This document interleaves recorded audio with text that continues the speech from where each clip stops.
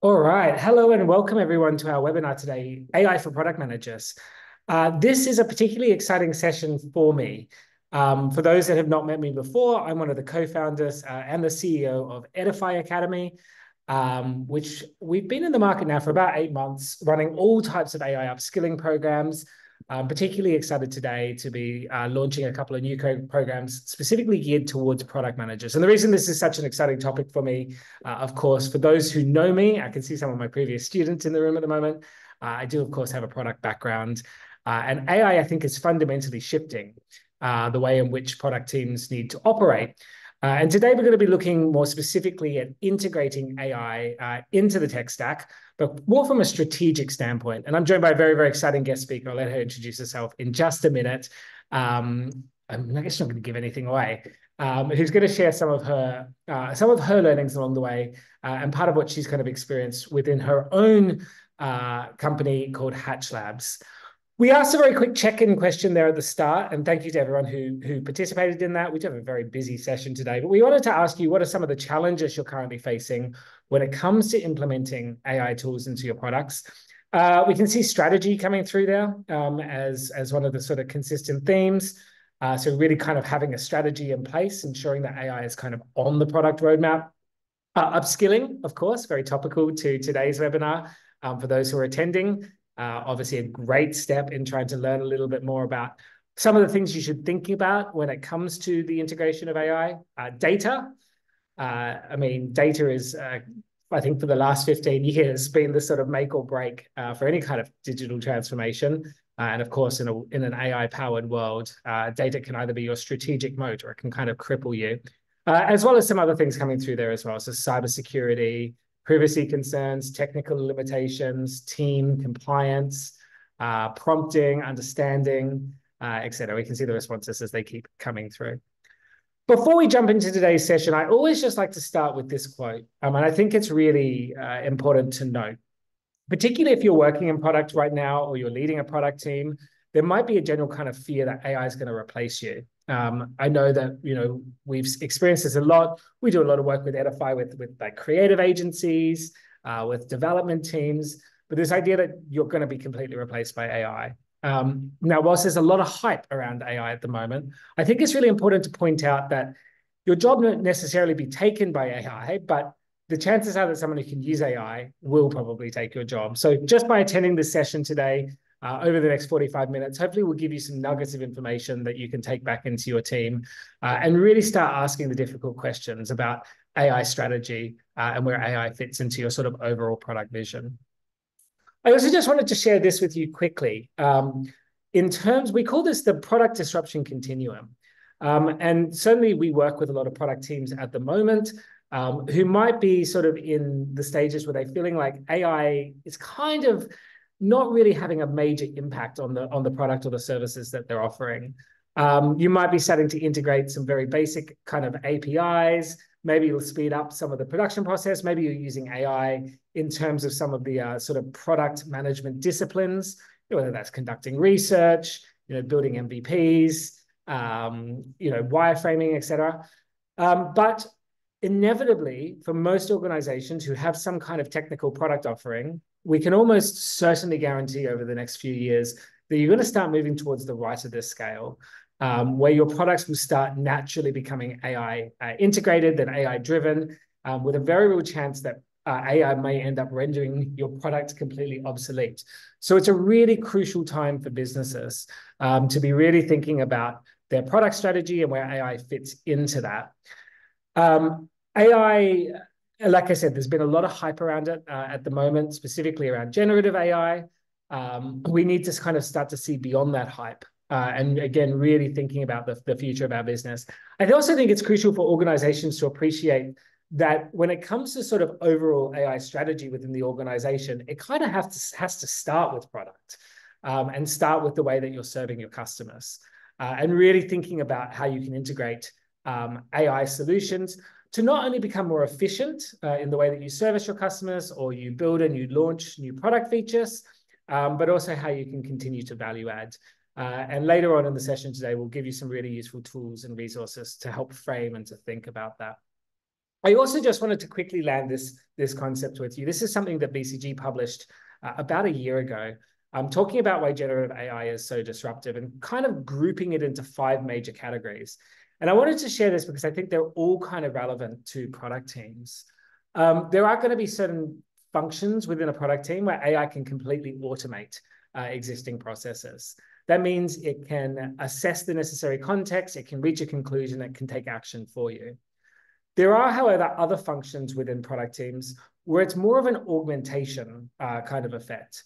So where AI might not necessarily have the context, but it can kind of make some decisions for you, but you still need to have some human touch there, where AI can recommend different things, where AI can sort of become your creative partner, helping you brainstorm or come up with new ideas. But also, crucially, maybe where AI has absolutely no context at all. The stakes are too high, and perhaps you shouldn't actually necessarily be integrating it just now with its current limitations, but it doesn't mean that you shouldn't be considering where it could be in 12 months from now. And if you think about it, OpenAI only released GPT-4 just over a year ago. So if you look at the amount of disruption that's happened in the past sort of 14, 15 months, it's been kind of phenomenal, kind of staggering. So again, hopefully today we're equipping you with some of the ideas and some of the thoughts to start thinking a little bit further ahead and really considering AI as part of your product strategy.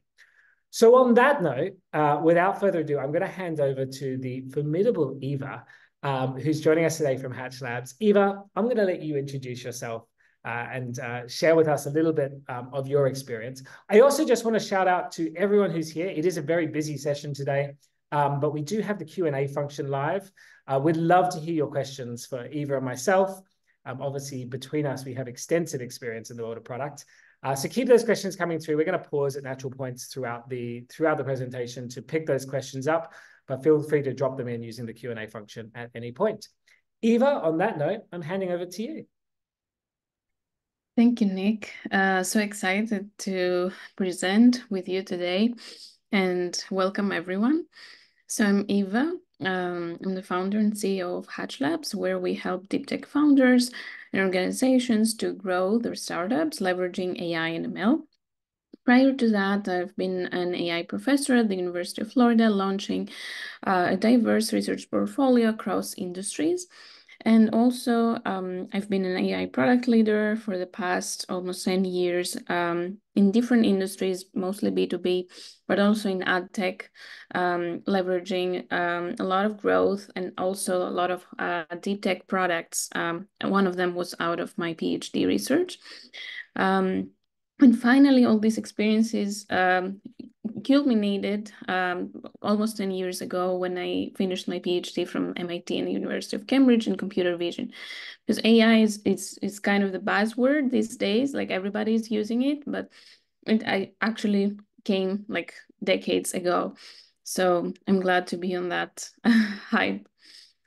So with that, let's get started with, first of all, how is AI product strategy different? Because I'm sure a lot of you have been working in product and you are familiar about the traditional product strategy stack, where you would be looking into your company's mission, your company's strategy, how is this strategically differentiated, your product roadmap and your goals. So you have been asking those questions like, is this the right problem to solve based on your company's mission? Is this the right solution? Does it provide like quantitative mode compared to existing benchmarks or alternative products? Why you, your company, and your product will stand out? Or what's the sequence of steps that deliver the proposed outcomes? However, the AI product strategy stack is quite different. And we will cover today the framework that you see on the right, where there are 4 main pillars that we need to make sure we understand. First of all, the technical feasibility, like how are we going to deliver that product and whether that's going to be viable, because there a lot of it, remember, is research at this stage. So we need to make sure that this product can be delivered seamlessly with always our North Star, our customers in production. So this is key as opposed to other traditional ML or AI products that have been in the market already. In terms of value, like why is this? Why should we use AI in the first place? What's the value you add in your product tech stack? Adoption, like how and what are you going to do? And finally, risks. What are the risks that you need to be aware of? Because this is a multidimensional problem. So with that in mind, we will discuss each of these elements, and I'll show you frameworks as well as applications so that we can understand each of these four in today's session. So we will start with technical feasibility, which is a key pillar and differentiator, as we mentioned, for these new AI-powered generative AI products. So first of all, the technical feasibility aspect answers the question of how. This is a multidimensional question, and to answer that, you can leverage resources such as the generative AI flywheel, which we don't have time to cover today, but it's part of program offerings that Nick will share towards the end of the session. And this framework will help you to gather requirements and also define the product roadmap based on data, AI models, and user feedback. But to start, this is a very simple framework where you can answer three main questions. First of all, the first question is, can you improve the product significantly? So you need to determine if you can offer a better product. Or is the idea fundamentally sound, technically viable, and scalable? So you will evaluate the core value of your idea. Is this a scalable solution? Is it a sound concept? And finally, do you have the right team to execute it? So you need to consider a lot of your team's unique qualifications, whether they align with your ideas, strengths, and making sure that if you don't have those, can you determine a hiring plan for an AI team to deliver and execute on those goals. Also, a very important consideration, which is part of this framework, is that many times AI-powered products are not scalable. So we need to be able to understand the scalability aspects because there are a lot of concerns at the pre-launch stage, which we need to make sure we understand before we launch so that there is a successful launch for these products. So first of all, to answer the question of can you improve the product significantly? We need to look into this with three main drivers in mind. First, in terms of, is there an AI technology mode? And I'll show you an example with Uber and about that. How urgent is the need based on Maslow's hierarchy of needs? Because a lot of times AI is thought to be the hammer looking for a nail, which should not be the case, as we always need to think about the importance and the value add that this technology is adding to the user's needs. And finally, what are the metric indicators that are going to be your North Star metrics, basically? And they are going to give you the buy-in, but also the significance that this product is viable and you can go to market with that. So let's look into an example with Uber, and in particular, their technology mode lies in the advanced optimization algorithms, for instance, that they use for operations, for efficient real-time matching between drivers and riders, for dynamic pricing models, that respond to the changes in supply and demand, but also for route optimization for you to have like quicker, most cost-effective journeys. So these AI-driven systems are self-improving with each ride. So a lot of data gathering there. So it's a data network effect that can serve as a competitive barrier for Uber, and it makes it very challenging for new entrants in this market to compete. However, of course, there needs to be ongoing innovation and continuous improvements in these algorithms to make sure that Uber maintains its mode.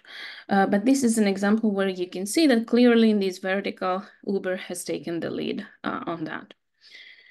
Now let's see for the next question regarding the urgency of the needs, like why would it be so urgent for someone to use Uber?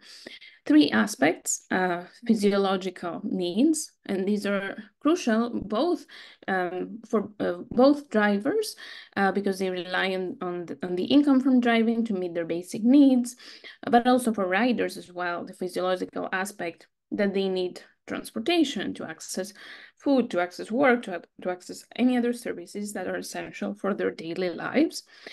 So you see how important it becomes, like from a user's standpoint. And also safety needs.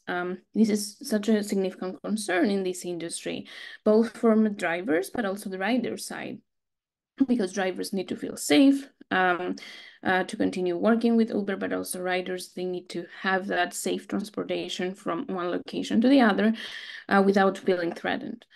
And finally, esteem needs, where it's in the form of recognition, respect for the drivers and for riders, that they need to continue using Uber in terms of convenience, compared to other forms of transportation. So in general, you see that as a company, they embraced these needs, and these are the core of the service.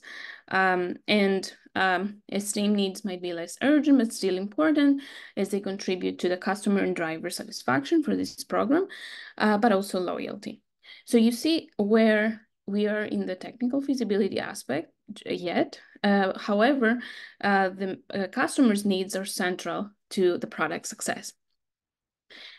So this is the aspect of how you can improve the product significantly. And having that in mind, let's see some metric indicators which suggest that Uber's product is working properly, and this can be shown with specific KPIs and ROI.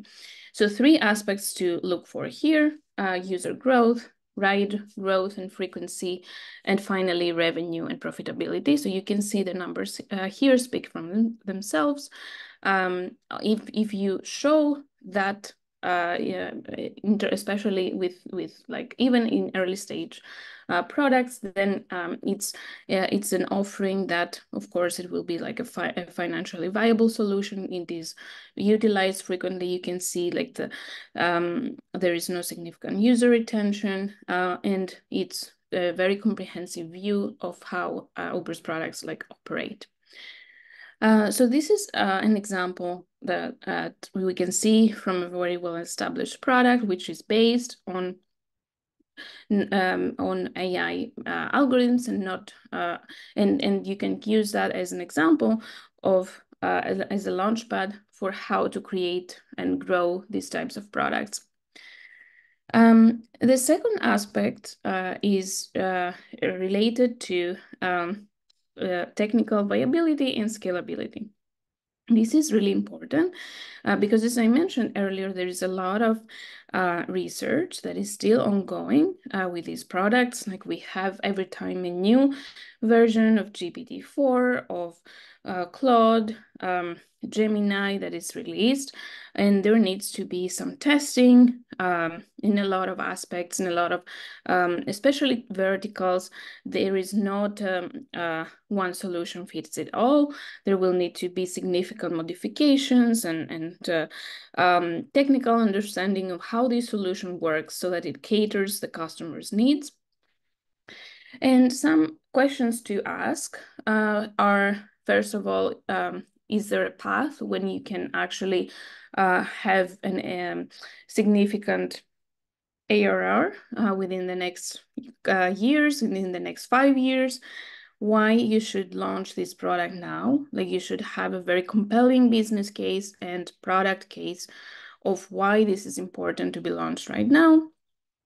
And finally, compliance. And we will see with a separate section about risks, but overall, like are there any regulatory concerns that you need to be aware of? And just thinking through every aspect that could potentially be a threat for the launch of this product. So with that in mind, the last part that you need to ask your teams, and as you're executing on these, is do you have a team that possesses the right skills and qualifications to bring these products to life? And are they uniquely positioned to solve this problem? Or do you need to hire a new team to do that? Of course, there will be a lot of significant planning before doing that. That's why I have positioned it in towards the end. And also, if, for example, you proceed and you develop this in the market, is there a possibility that there will be another product, and let's say in the next 6 months, there is significant threat that your product will be replaced by that new offering.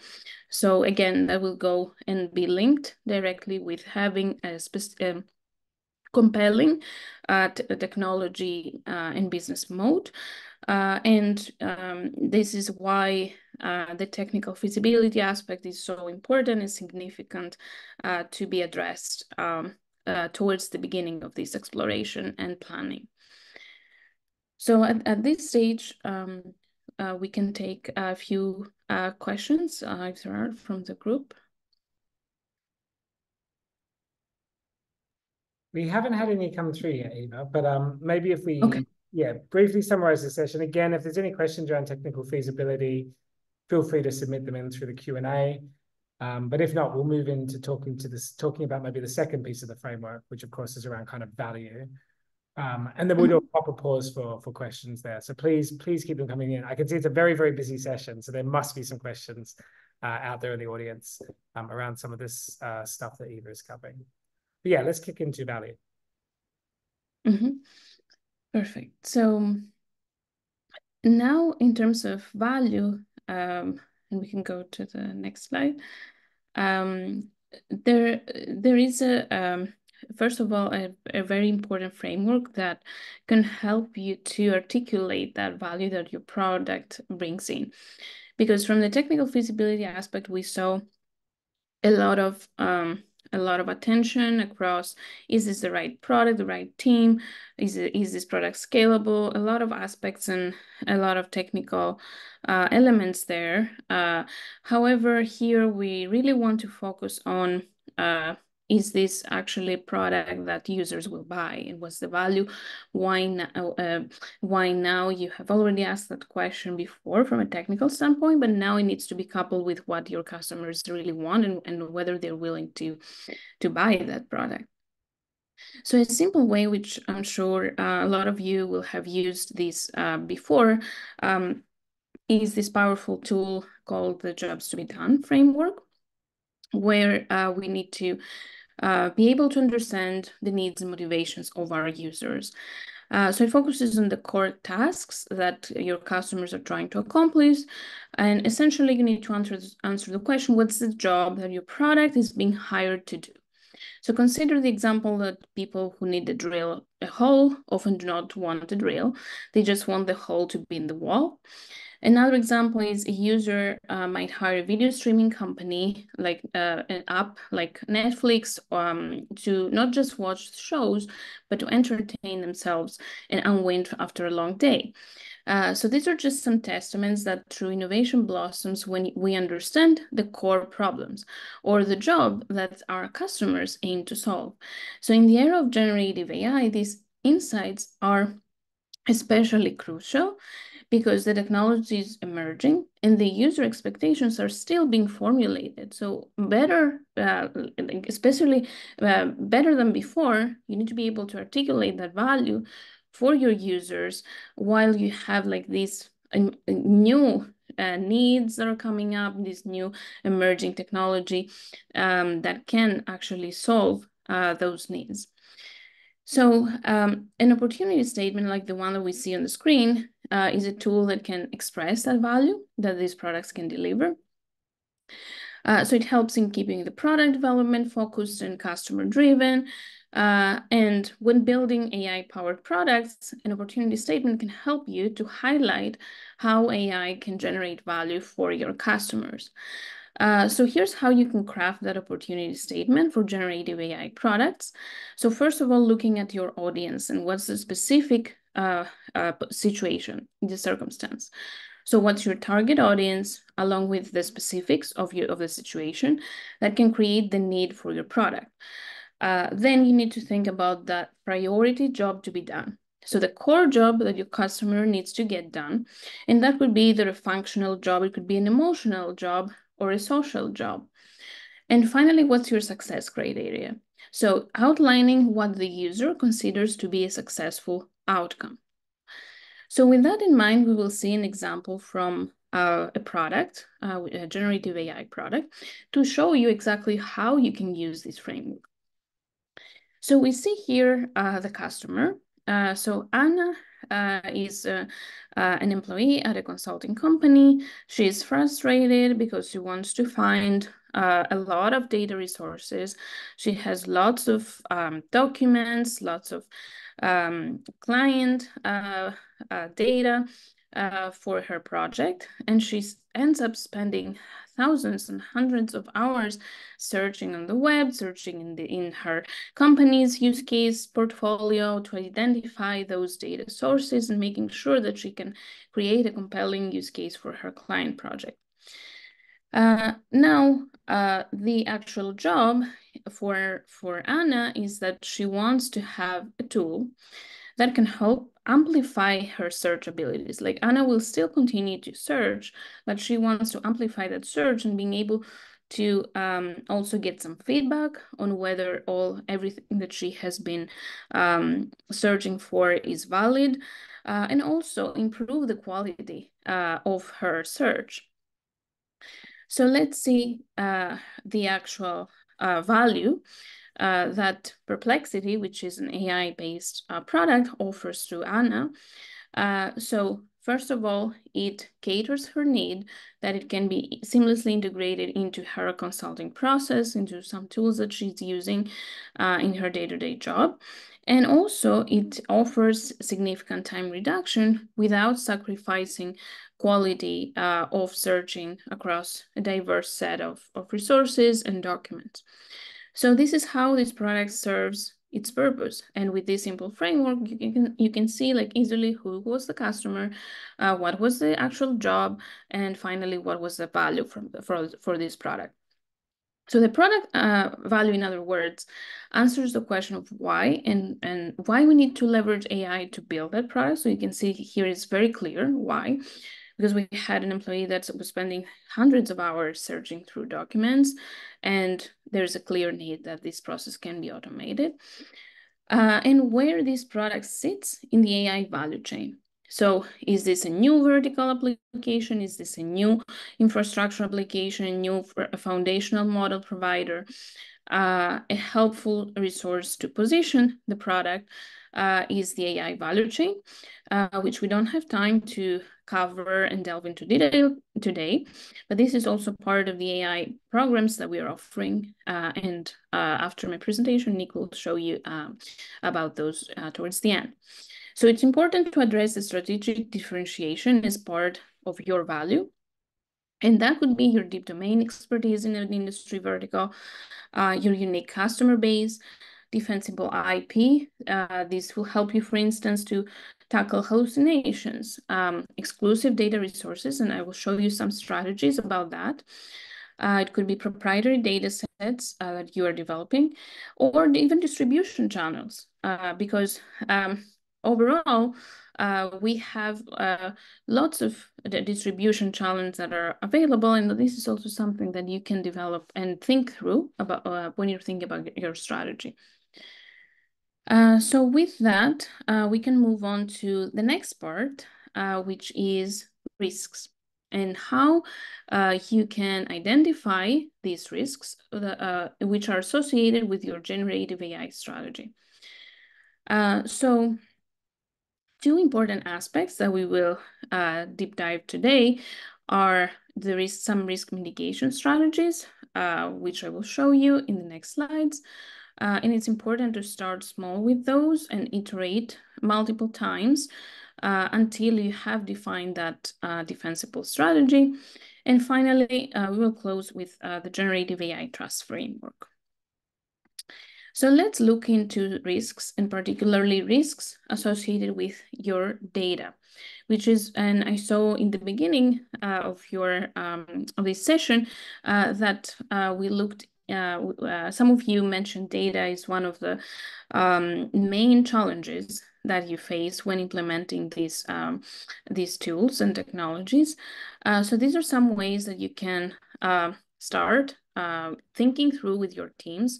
First of all, how to collect and label in-house data, or if you are looking for a solution that is more scalable, are there providers that you can leverage and that can help streamline this journey? Secondly, this is where, like, if you want to hire an army, you can crowdsource that. Of course, it depends on how delicate and how sophisticated your data sets are. Then a lot of times I'm seeing use cases where publicly available data sets are not actually leveraged. And this is a great way if you can actually search for those publicly available sources that can be commercialized and you can mine data through those. Also thinking through licensing potentially third-party data that can help you like either build your use case either through an API or you can implement it with SDKs in a third-party mobile app. And always, of course, with having the user's consent on that to capture the data. And finally, human or user in the loop, where you can actually incentivize users to give you feedback. Because as we said, this is super important, especially for these products, to be able right from the start, right from the launch of your products, to be able to capture that feedback efficiently. So now let's see how you can actually mitigate some risks with three strategies, which are very simple, but you can start like leveraging those when you're thinking about launching these products. First of all, don't assume that your customers will know how AI-driven products work. There's a lot of information. There's a ton of misunderstanding as in terms of how this technology works, what the expectations are. So you need to be patient with them and help them understand what's the reality instead of like a myth or a context that they're thinking and it's beyond expectations. So making sure that you're not overpromising, you're not rushing to execution. It's really important. Here, as we said, customers are at the center of your development. So really helping your customers and setting the context right from the beginning. Secondly, how you can foster that experimental culture in your teams, because it's not a traditional product launch like it has been for other technologies. Right now, if you were to launch like an NLP-based product, there are so many guidelines, or a computer vision product. There are tools out of the box that you can use, and there's not a lot of experimentation that's needed. It's basically technology that has matured. There are lots of playbooks. You can do that easily. But with Gen AI products, there needs to be a culture of trial and error. Even like building a demo might seem easy and like you have an expectation for a client in like a week or two. Yes, I can build a demo easily, but think through these four pillars. These four pillars that we're going through today before committing to building and executing on anything. It's really important to have that strategy right to avoid being in situations in the future where it will be like and in terms of this product is not feasible, it's not scalable, and so on and so forth. So really fostering that experimental culture until these products become more mature in the pipelines and the tools are actually leveraging their purpose. And lastly, which we already talked about in terms of expectations, like making sure that you listen to your customers' concerns, what they really want. Are their expectations realistic and aligned with what your teams can deliver, and what's the capability out there, and making sure that you decide accurately based on that. So with that, I also want to give you an overview of how to think about the generative AI trust framework, because this is super important, especially for these products. We will just briefly walk through these because this is a longer conversation, of course, and we don't have the time today to deep dive. But as I mentioned, there are so many programs that we're offering. And if you're interested, Nick will share details later. So first of all, this landscape is very complex. There are so many stakeholders that are contributing daily to what we're seeing. And in that space of trust and trustworthiness and safety, there are lots of policy guidelines that are continuously being developed, including like the executive order that we had in the States, or the AI Safety Summit that happened a couple of months ago. And all of those will formulate some new standards for AI safety, for security, for privacy. So you need to think about privacy concerns, making sure that you are aligned with your customers on that. Security, as an example of that, you need to make sure you have robustness to adversarial attacks. What does it mean? Like, for example, there are jailbreak prompts, or what does a jailbreak prompt mean? It's actually a prompt that is designed to intentionally confuse those LLMs into producing content that normally wouldn't be harmful or illegal. But it's really like jailbreaking those LLMs, or it's like jailbreaking a device, basically, as we knew this term in the past, to allow this unauthorized access and behavior. And this happens. So you need to make sure that you have set some guardrails so that this does not occur for a scalable product that you've built. And safety, of course, we need to ensure that these products are based on large language models, operate reliably, they're not causing harm to anyone, and reducing bias. And we saw some data mitigation strategies earlier today as well about that.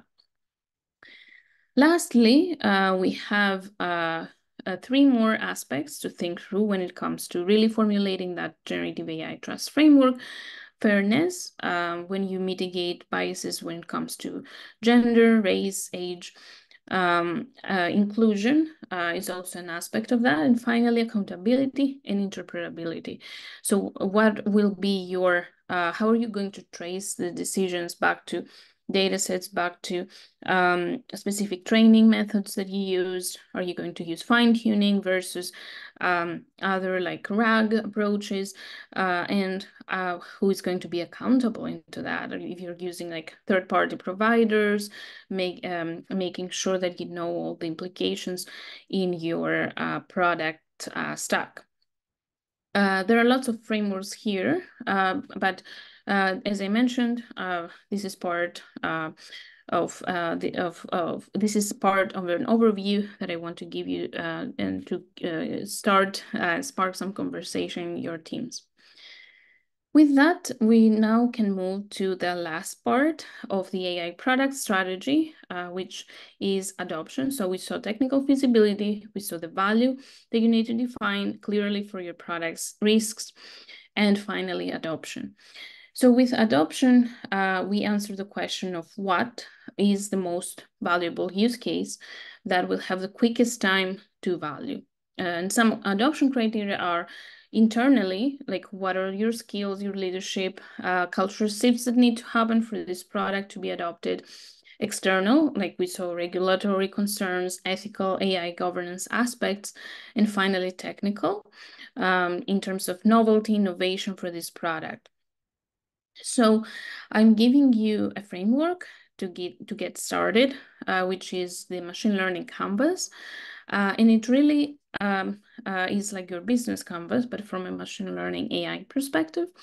So you can start with like your task, what's the impact, the decisions that you need to make, how are you going to make predictions that are going to be viable for this product. You see here again, value proposition is at the center. Data collection, and where are you going to get your data? Super important. How are you going to build these models? What are the tools that you're going to leverage? And finally, this is your features and monitoring the development process for your products. And then lastly, how are we going to get started with all of this? So 3 key takeaways that I want to leave you with. First of all, and like we discussed earlier, you need to have some technology mode and business mode. So one way you can think about that is, do you have a proprietary asset? And that could be data. What do you have that others don't? Is it access to your customer base? Do you have a community that you can get feedback? There are lots of tools that now companies leverage in terms of even open sourcing some tools and getting direct feedback for your products that can be super helpful to help launch a larger scale commercial enterprise product. So one is the proprietary asset that you have. Second, set the expectations that this is an experiment. I mentioned that earlier as well. So you can build a demo that could be easy, but is this scalable? Is this a product that can have clear outcomes for your customers?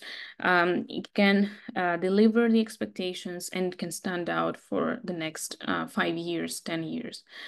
And finally, build your products and think practically at first. So making sure that you have the data, this is number one.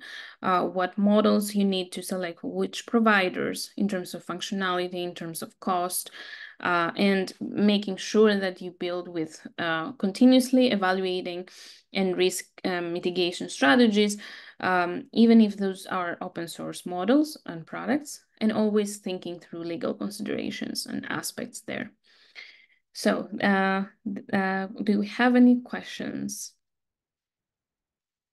We do. We've had a couple of good questions come through, and we'll pause for a second to pick up any more that anyone has. Obviously, we've covered a lot of ground, a lot of frameworks in this session.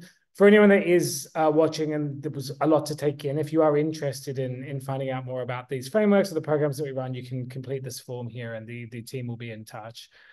The first question we got in was just particularly, our product team is not even talking about AI in the tech stack yet. Where's the best place for us to start? Maybe I can pick that one up, Eva. I mean, being at this webinar is a good place to start. Kind of just knowledge sharing. I think you mentioned earlier on, kind of just building the skills in. Training is probably one of the best places. So having the necessary conversations, getting people into workshops or webinars and learning about the potentials and the pitfalls of generative AI, and starting to really consider and have those necessary conversations is probably one of the best places to start. We actually have a great program for that, which I'll talk about in a moment, if you really are at the early stages and not at maybe some of the more advanced stages that Eva's gone through.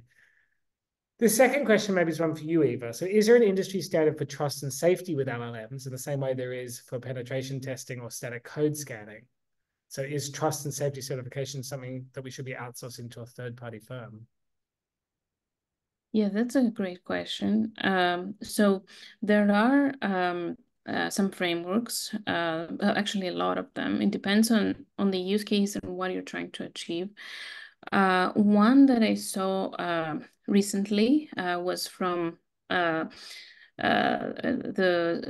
government in Singapore, where there were two practical aspects that they were looking at, like the severity of harm that AI can cause in an application and the probability that this harm can happen in your application.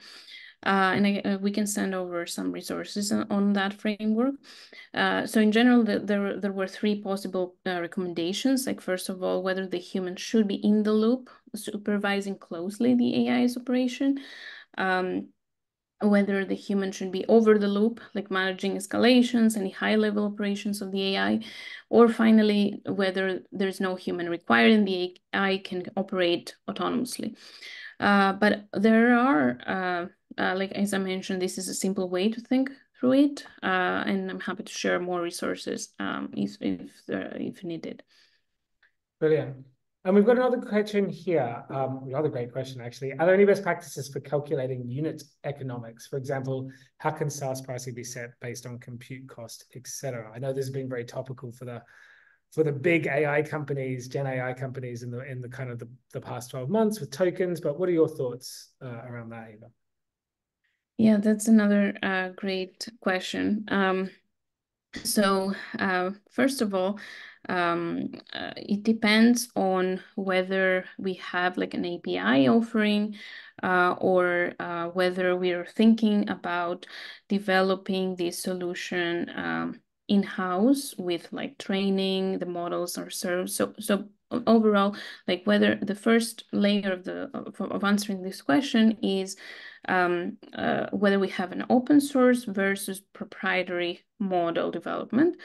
If it's open sourced, where the team will be responsible for like the training and development of the models, then we need to think through a lot of aspects, like how training would cost, how much training would cost itself, how we can batch the data in a way so that we can have like for inference like a unit price that covers both training and inference aspects, and we can get to profitability there. So that part will be a little more complex than the actual proprietary part, where we have, like Nick mentioned, like tokens and APIs that have some standardized pricings attached to them.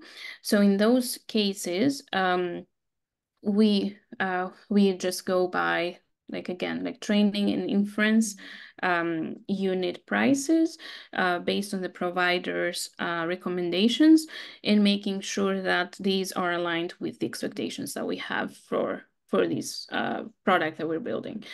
So this is the first layer that I would look for that. And if we need to use like other systems, like let's say RAG, again, making sure that with the amount of data, like I think it's always a matter of like latency, data, and cost, like these three parameters that we need to think through when we're formulating that pricing framework. Brilliant. Thank you, Eva.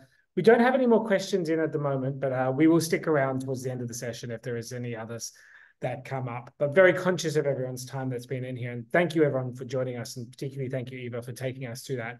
Very much a whistle-stop tour. Lots of ideas and thoughts in there about sort of AI and product strategy. I just want to talk for a moment just about some of the programs that we run. So if you are attending this webinar today and you're like, you know, there's some food for thought in here, but I think we really need to push this to the next level. We here at Edifai Academy, we have a whole host of different training programs around AI. But what really differentiates us from maybe other AI training providers out there is the fact, as much as we look at kind of the tech stack and the data piece, a lot of what we've gone through today and policies and procedures, we're also very focused on people and culture because we find that they're real drivers for a long-lasting transformative change within organizations. And we have a bunch of different programs, but three which are really particularly relevant to product teams. Our AI for Leaders Bootcamp, which is really geared at like a sort of C-suite to get them thinking with more of a product mindset about what they need to do and how they might need to pivot the organization. We have our AI-powered design sprint, which is like a 2.5-day program designed for more generalist product teams, needing a bit of a kickstart into AI, and thinking about the double diamond design process and how to really bring AI into that for conducting market research and understanding customer needs and building MVPs, etc. 2.5 days, quite kind of intensive. We have also just launched a 6-week, very intensive AI for product managers program, which really goes deep into many of the topics that Eva has discussed today, but also many more, really designed for teams that are trying to pivot to an AI product, or maybe trying to integrate AI into an existing product that really need quite intensive learning and coaching in terms of how to do that. So if you are interested in any of those programs, or you want to share, you want us to share with you any of the resources that we've discussed today, you can scan the QR code on the screen there, or drop us a note. You can email me directly, nick@edifai.co.uk, or click the link that I've just shared as well. So yeah, lots of programs there. Again, from sort of much more strategic thinking at the top of the pyramid, right down into much more kind of implementational use cases for AI into product. But I think that more or less brings us to the end of the session. I'm not sure, Eva, if there's anything else you wish to share, or any kind of parting words of wisdom for our audience. My last words would be in terms of making sure that when you're building and designing these products, you don't rush to execution. You really think and plan ahead. We shared a lot today, and there's a lot more that comes into the planning phase. But from what I've seen in the industry, in different applications, use cases across verticals, it's very easy with the accessibility of resources that we have right now to just rush and develop something quickly. But as I said, it's very easy to develop MVPs and demos, but go take a step back and think through, like, how is this product going to add value to your users, and how you can scale it, and making sure you have a planning track before you commit and you invest millions of dollars into this. That would be my closing thought. Brilliant. Thank you so much, Eva. And I think that is really wise words of wisdom. Particularly with an MVP culture, we are taught to do things really fast. And there's a quote, I think, from Peter Drucker I love, that says that there's nothing worse than doing with great efficiency something that should not be done in the first place. So on that note, thank you everyone for attending today. Hopefully a useful session. Definitely reach out if you'd like to find out more about our programs, or you want us to share some of these frameworks and resources with you. And hopefully see you in one of our future webinars. Thank you, Eva, and thank you everyone for being here. Thank you so much.